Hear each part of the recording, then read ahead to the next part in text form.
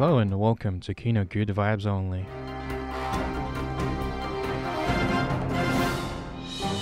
Today we are going to explore Museum Island's Bode Museum. That's only if I can manage to get out of my bed.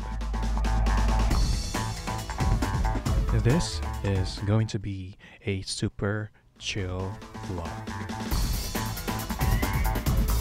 Let's go.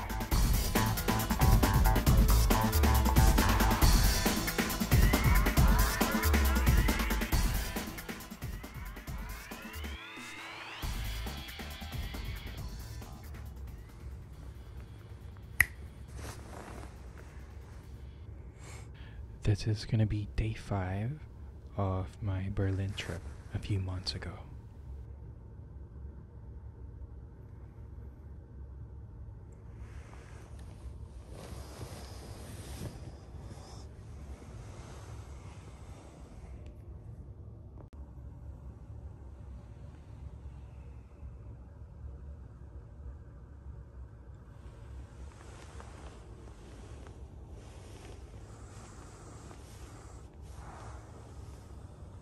I'm pretty sure it's not just me, but it's really hard to wake up when you're on vacation, right?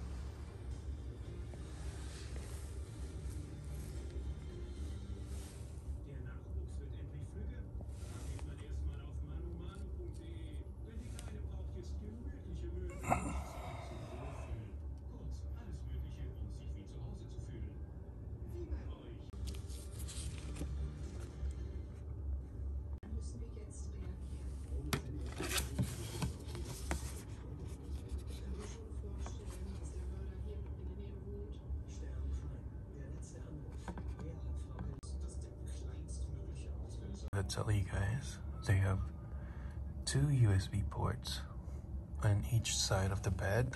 There's one here, and there's one in that corner. And then, right there, we have more USB ports over there. Let me see. It's awesome. You wouldn't even need to bring a travel charger, but I always do that, so here they have a couple of USB ports, a couple of Ethernet ports. This one's a dimmer for this lamp.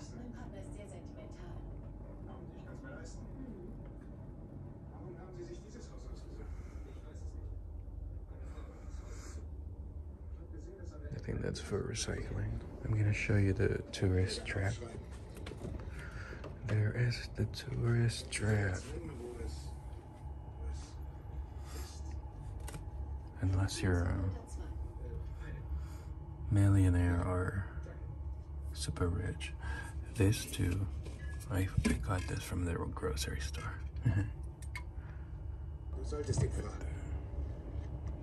This one is coffee and tea if you want. These are free. We have an espresso.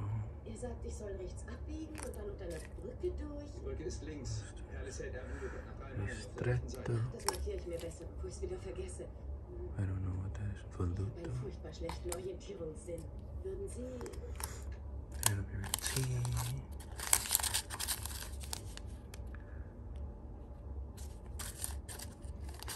Wo Ihre Frau bleibt. Spät für sonst für Kinder. Sie sind ausgegangen. Nicht ausgegangen, sie ist weg. Sie kommt.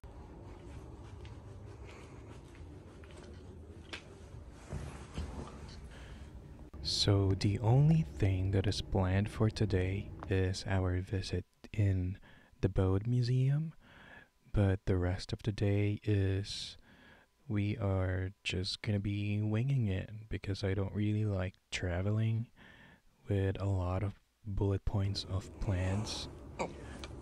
But if we're talking about flights, we are gonna have to like plan every single thing because we don't really want to miss flights. But once we're in our destination, it's gonna be que sera sera, what will be. Which is not really a good idea because we are traveling in a pandemic and a lot of the schedules have to be scheduled. Like entrances to the museums are timed right now. They are controlling the amount of people entering every single venue. So, because of that, we have to sign up for every single time slot.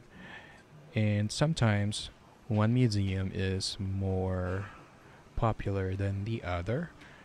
And sometimes you end up with no time slots. So, this museum, Bode Museum, I scheduled this a couple of days before I went there. And one of the museums is very popular, the Pergamon Museum, is booked a few days in advance. So, the Pergamon Museum, I booked it maybe 3 days before, and it's hard to pick your preferred time slot because you're gonna end up with the schedules that are not very popular, like usually late in the day. Today we are going to take the train to the museum island. You can walk there, but it's going to take an hour, and I kind of want to conserve my energy. You can buy your tickets here or you can buy it in the airport. If you watched my previous vlogs, I got my ticket from the baggage claim area of the airport, and this is the machine that you can get your tickets from. Right beside it, a small red tower is the validating machine. You have to validate your tickets before you use the public transportation, because I've said before in my previous vlogs, the public transportation in Germany runs on honor system, so they don't have scanners in front of the trains or buses, but they have people in civilian clothing or maybe secret police looking out for people who cheat the public transportation system.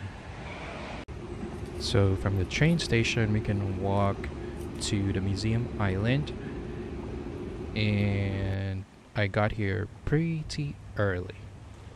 So I went sightseeing, I looked for a cafe, and look here, they have a cute police boat. Looking at this, you would think that the Bode Museum looks like a castle surrounded by waters, protected by waters, but you would also see that it's connected to a bunch of trains, and maybe that's why it was easy for thieves to steal stuff from the museum. And one of them is a gold coin gifted by Canada to the museum. It was, I think it was around 3.5 million euros, and a couple of guys stole it from the museum, and the only thing that they found was dusts of the gold, which they think they probably melted the gold and stole it, and they never found the gold, but they found the suspects, and I'm not sure what happened to them.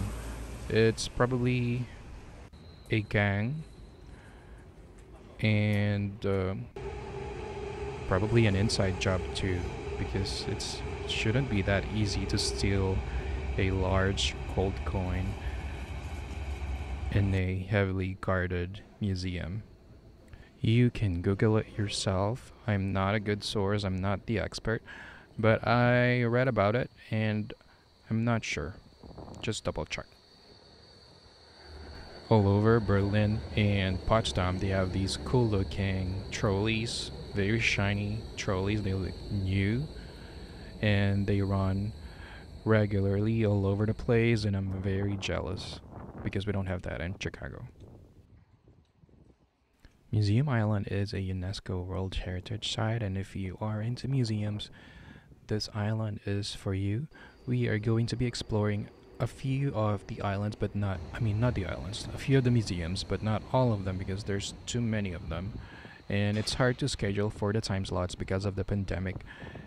And, yep, you can watch Gemäldegalerie Gallery and Alte National Gallery. It's already out in my vlog.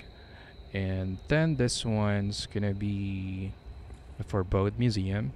And a little later towards the day, we are going to Panorama Museum of Pergamon.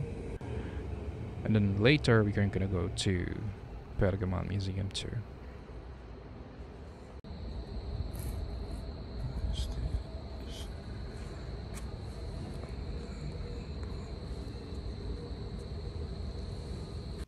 Do you guys think that those are bullet marks? It's probably around 8 o'clock in the morning right now, and I'm just walking around the Museum Island looking for a cafe. And unfortunately, we are not in Japan or Korea, because if we are in Japan or South Korea, you would find a cafe every 5 meters. Yep, they love their coffee in Japan and South Korea. After walking around the Museum Island for maybe 20 minutes, I finally found a cafe. It's right after these cool graffiti, and it's called Kaffeeserie, something like that. I don't know how to say it. And I ordered a hot mocha with chocolate orange tart. They also serve Glühwein here, which is mulled red wine, and it's great. It's a good idea, but I usually end up with a migraine because of the tannins, or maybe because of the red wine, I'm not sure. That's why I prefer to drink it at night. It would be nice to drink it in the morning, but I kind of want to explore the city without a migraine. So I booked the time slot that is the opening time of the museum, which is probably a great idea because there's not a lot of people in here during that time. Entrance. Okay.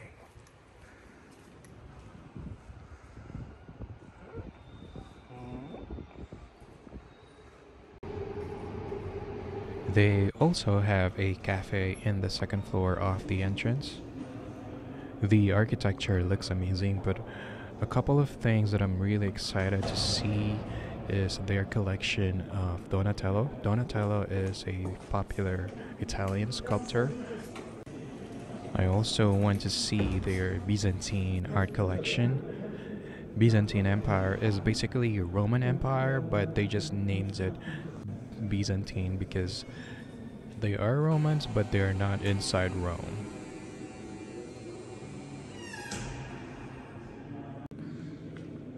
I just had coffee, but I want to see the cafe. They were in Turkey. It used to be Constantinople, but it was in Turkey. Right on. So pretty. Right by Hagia Sophia. They also have probably the largest collection of coins. And I'm not talking about your typical coins, I'm talking about coins from Babylon, coins from Macedon, coins from the old Egyptian civilization. You would see coins from the reign of Alexander the Great, from Arsinoe II. I'm really surprised to see a lot of the coins where they have female leaders in Egypt. And you're gonna see it later towards the end of the walking tour of Bode Museum. We are currently in the cafe gift shop of Bode Museum.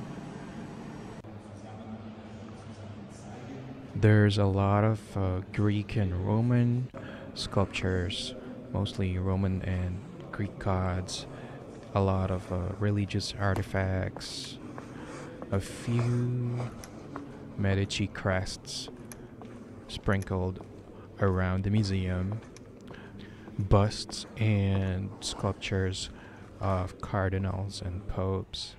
Comment down below in the comment section with a timestamp of your favorite art piece that you've seen inside the Bode Museum. Watch out for the Donatello sculptures and the Alexander the Great coins, the Arsinoe II coin, and Cleopatra Thea coin. Most of them are made in gold. But also Google about that Lupin III stuff that happened when they lost almost a 3.5 million euro gold coin. I think it's like 30 centimeter gold coin that they lost. I don't know how they did it. It's around 200, it's more than 200 pounds of gold. It's crazy. The next hall after this hall is mostly religious artifacts. But right in the center, on the top of the hall, you would see a crest with 6 balls. And that is the crest of the Medici.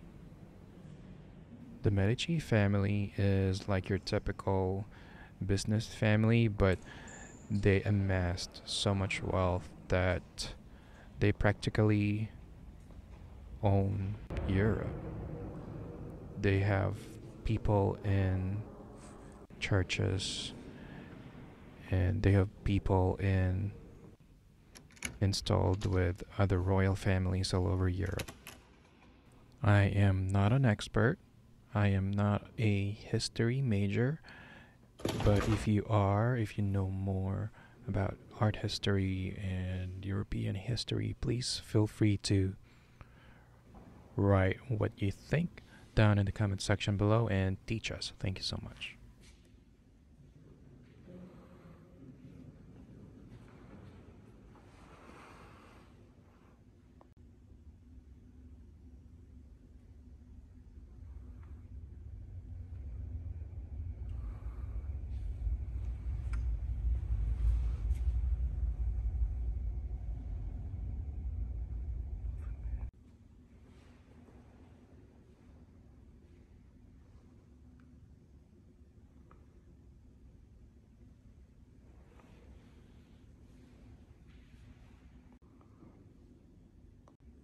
This is Venus, and the sculpture on the other side of the staircase is Mercury or Hermes.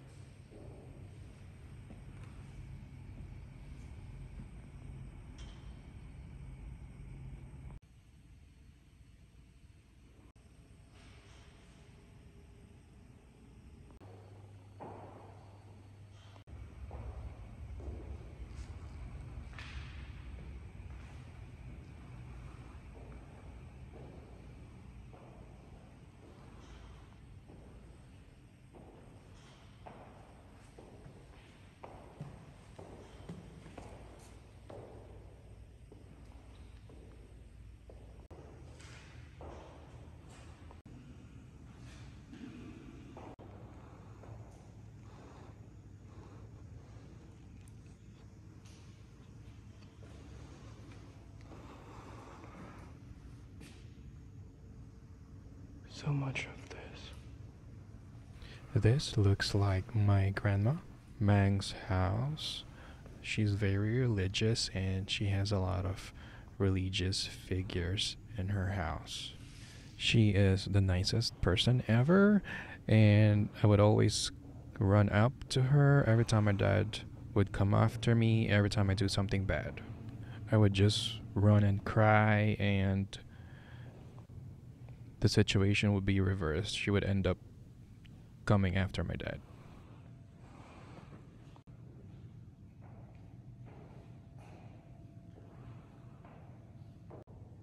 These chairs looks amazing. You would think it's painted, but it's actually a mosaic of wood using their natural color. The black part is probably burnt wood, I'm not sure.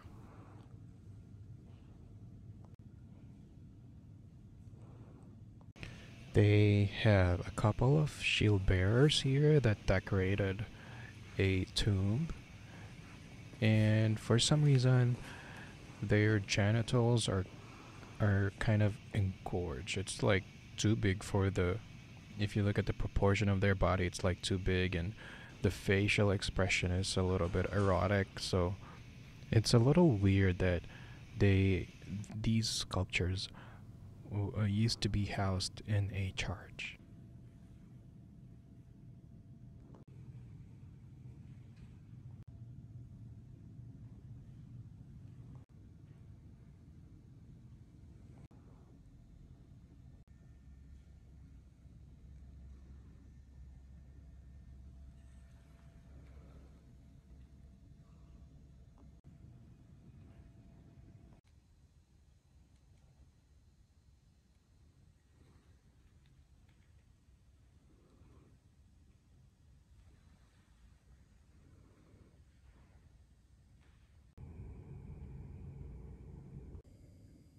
This is by Donatello,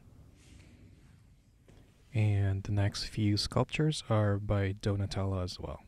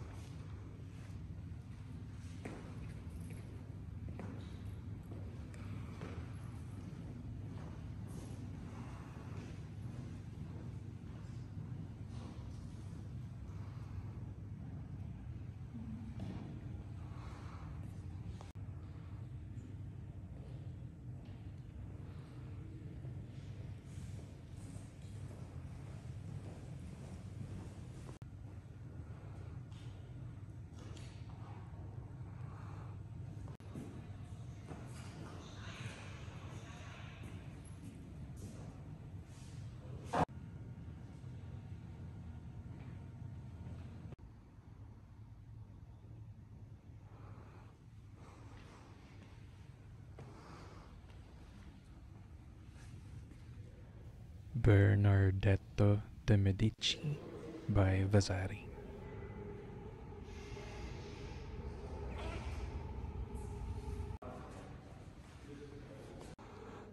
It's the Medici grass.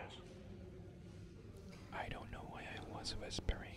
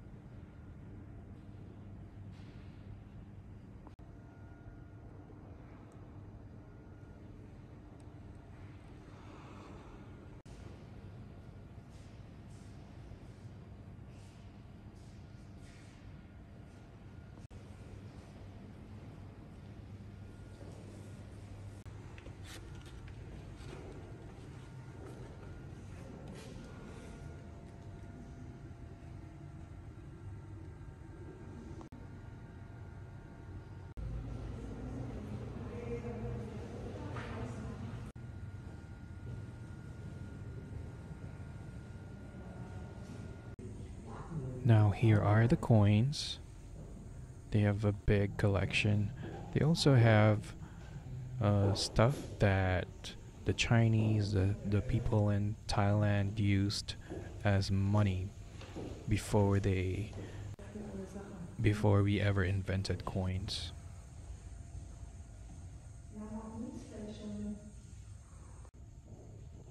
The Babylon hoard of Arabic coins.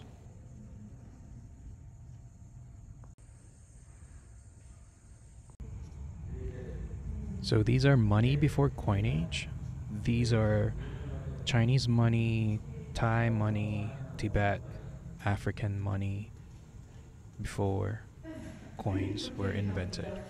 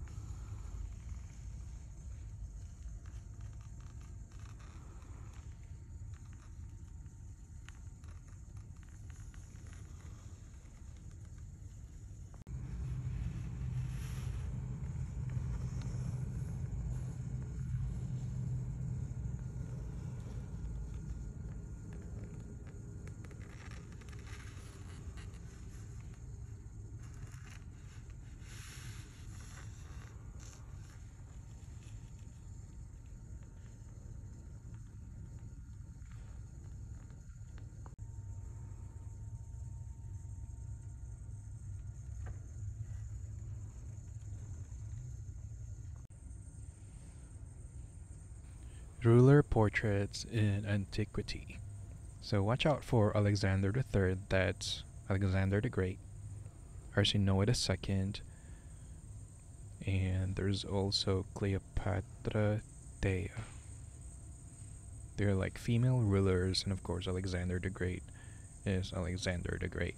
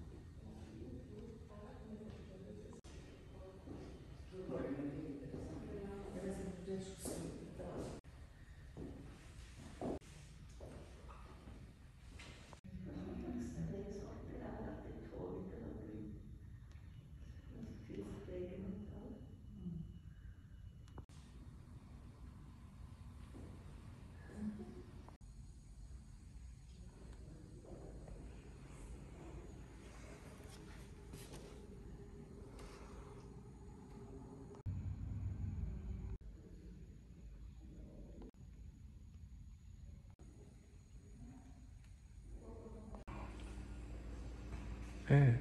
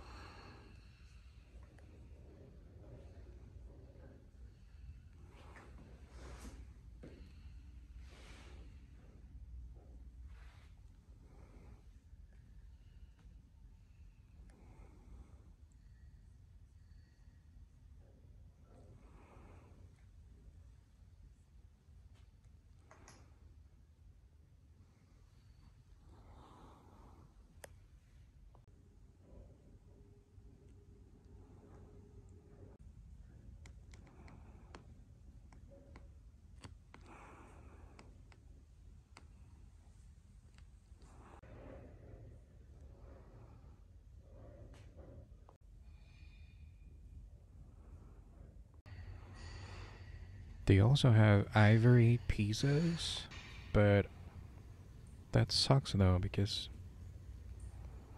you really want elephants more than the ivory. Because it's just cruel to, just steal their tusks for a freaking display.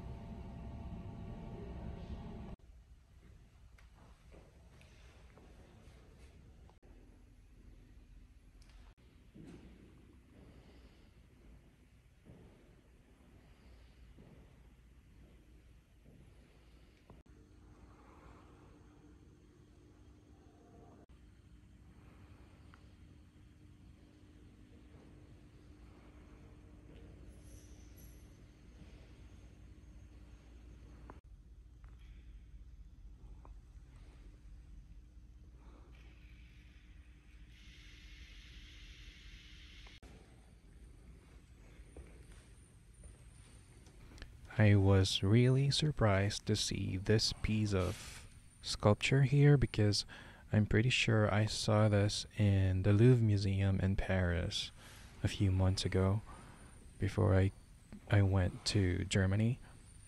And I googled it, and this is a Barberini fawn, and it's probably a copy, or I think the one that I saw in the Louvre Museum was the copy, and this one's probably a copy too, and the original is in Munich, which is, according to Wikipedia, the original was used as a weapon to throw at invaders. And they said that because the original sculpture has damage all over it.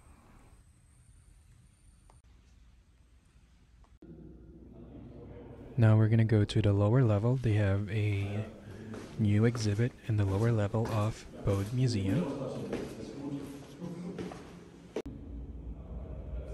Please feel free to pause your screen if you want to read this.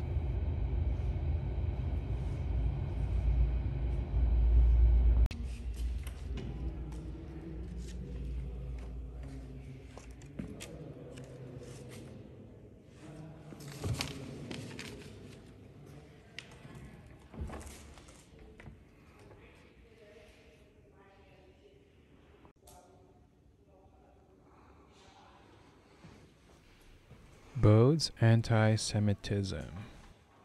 Max Friedlander, who succeeded Bode as director of the Grimaldi Gallery in 1924 and as a Jew, was forced out of office at the beginning of the National Socialist dictatorship in 1933, wrote that Bode had worked for the advancement of the Berlin museums for half a century, with more success than any other museum director, but also that he was completely unprincipled, even innocently unscrupulous as a man of action.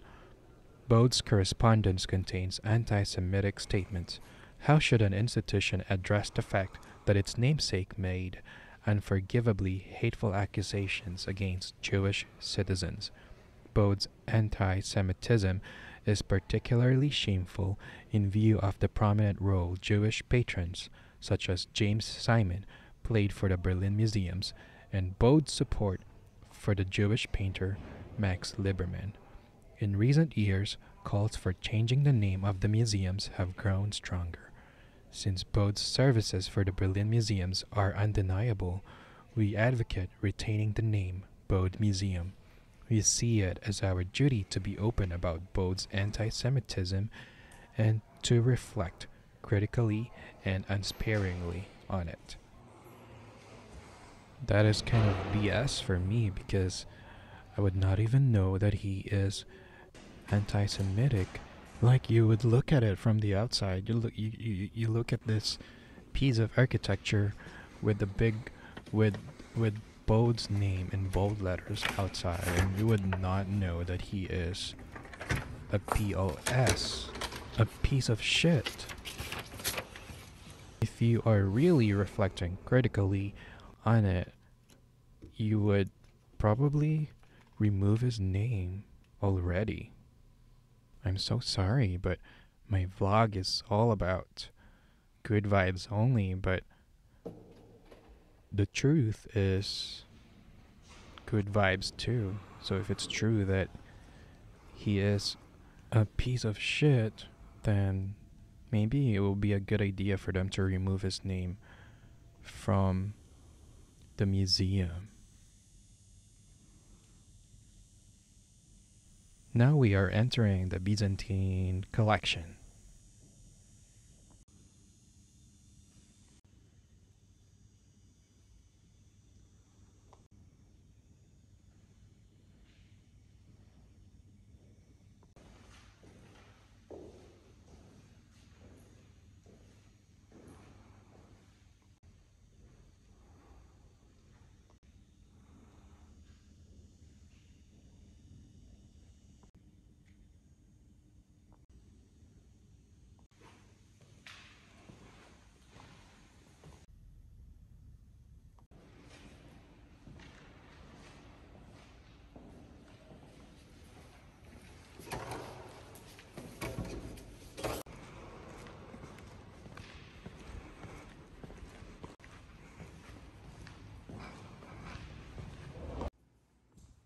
Alright, everyone, thank you so much for walking around with me all over the museum and also for taking the subway with me.